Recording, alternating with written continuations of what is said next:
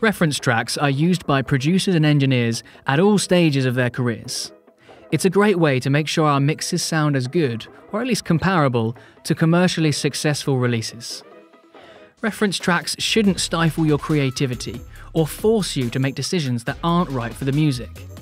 Reference tracks help you recalibrate your ears when you've been working on a track for a long time. They help you create music that translates well on different playback systems and in different environments. In your mixing session, load up an instance of Reference as the final plugin on your master bus. Reference should come after your metering plugin, but before any speaker or headphone calibration software if you use it. Drag and drop the reference tracks you want to use onto the Wave transport, or click Add Reference Tracks and select your files from your computer. Here's a checklist to follow when selecting your reference tracks.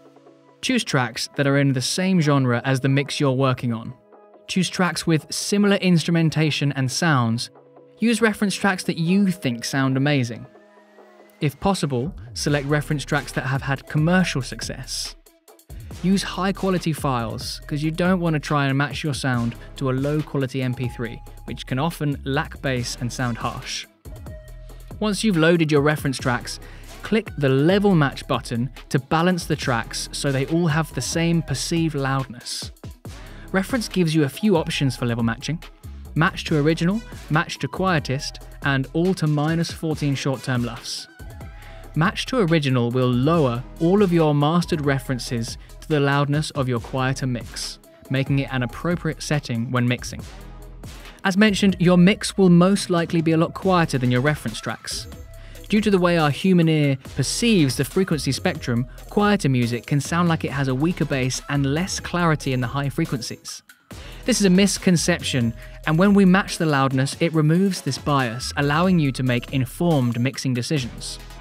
Now that your reference tracks are level matched, you can begin to objectively look at how your mix sounds compared to your reference tracks.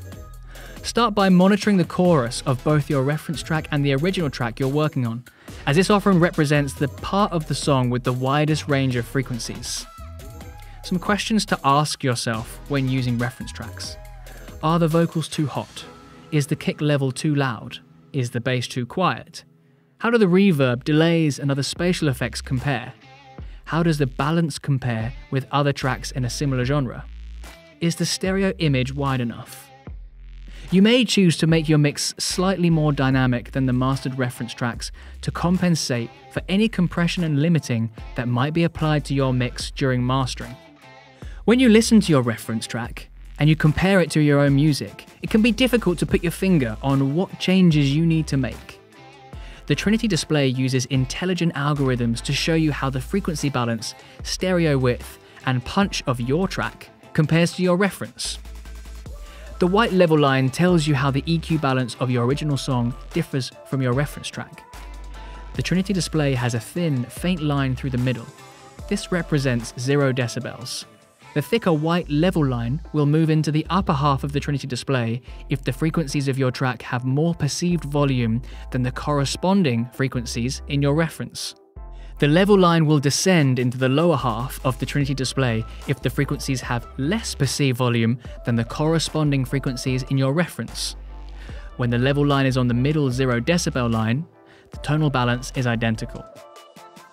If the level line in the low frequency range is lower than the central 0 decibel line, you may choose to increase the volume of your kick and bass. Alternatively, you may decide that adding EQ boosts to the low end of your bass elements might be a better option to get your low frequency sounding more comparable to your reference. If the level line in the high frequencies is above the central line, you might decide to reduce the volume of your hi-hats, cymbals, and sweeping effects. Alternatively, you may decide to create some EQ cuts to reduce the high-end energy to make it comparable to your reference. The stereo width shows you how wide the audio is across the entire frequency range of either the original track you're working on or your reference. Understanding the stereo spread of both your original track and your reference will help you get closer to the sound you want. You can use panning in your DAW or a stereo tool to reduce or increase the width of a specific frequency range in your track. When mixing, you have full control over the individual elements of your session. So try to apply stereo adjustments to individual channels rather than the full mix. If you feel the upper mid frequencies need a boost, try to find the specific channel that would benefit most from this adjustment, such as the synths or the upper harmonics of the bass. This will give your mix a better sense of space and lead to better clarity across the whole frequency spectrum. The punch dots in the Trinity display will tell you how the short-term dynamic range of your track compares to the short-term dynamic range of your reference. The punch dots will move towards the 0 decibel line if that frequency range is more compressed in your original than in the corresponding frequency range of your reference. The punch dots will move away from the 0 decibel line if that frequency range is less compressed and more punchy in your original than in the corresponding frequency range of your reference. The more opaque the dots are, the larger the difference between the punch of your track and the punch of the reference. In this example, we can see that the low end is showing the punch dots moving towards the 0 decibel line. This tells us that our original track has more compression in the low frequencies than the reference track.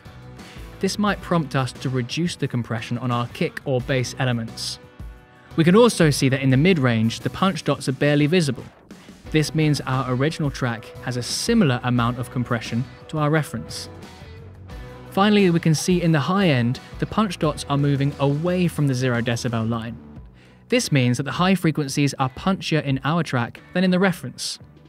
We may decide to compress these transients using a multiband compressor, or we might decide that we actually like the punchy top end and leave it just as it is.